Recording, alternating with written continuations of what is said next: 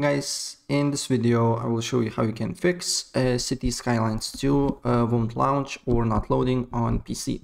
So without further ado, let's get started. So the first thing what you need to do here, I'm using Game Pass, but if you're using Game Pass version, but if you're using Steam, it will be pretty much the same.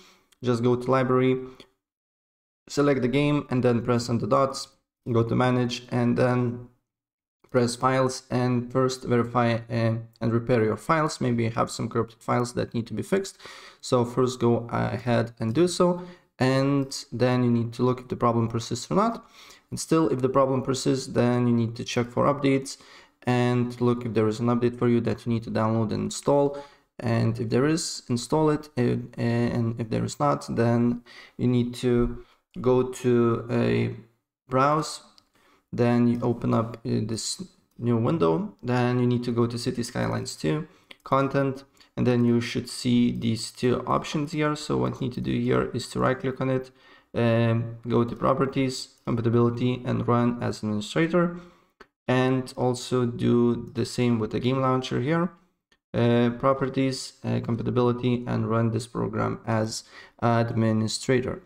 And if this doesn't work, then another thing that you can do here is to basically disable overlay apps. So Steam uses overlay, Discord uses overlay, EA app uses overlay, GeForce Experience uses overlay. So what you need to do here is to just open up, for example, Steam settings, and then you need to go to in-game and disable overlay, and try to disable all overlays that you may know, and then you need to look if the problem persists or not.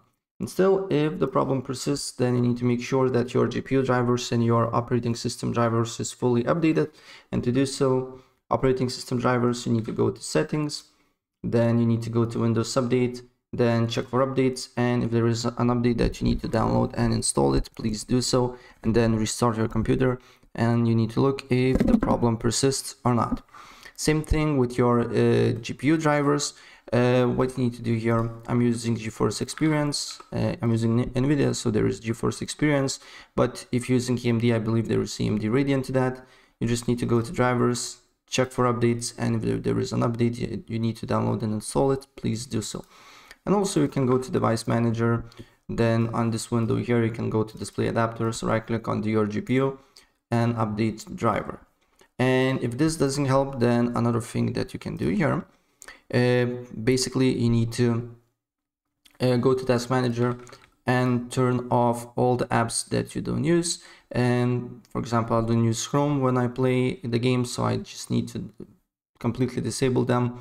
But of course, just close the apps that you really know that do not crash your computer, because some apps can conflict with the game, and in the case it cannot launch, right? And if this doesn't help, then you need to go to Windows Defender Firewall, then you need to go to turn on Windows Defender Firewall on or off, and turn off firewall, and press OK.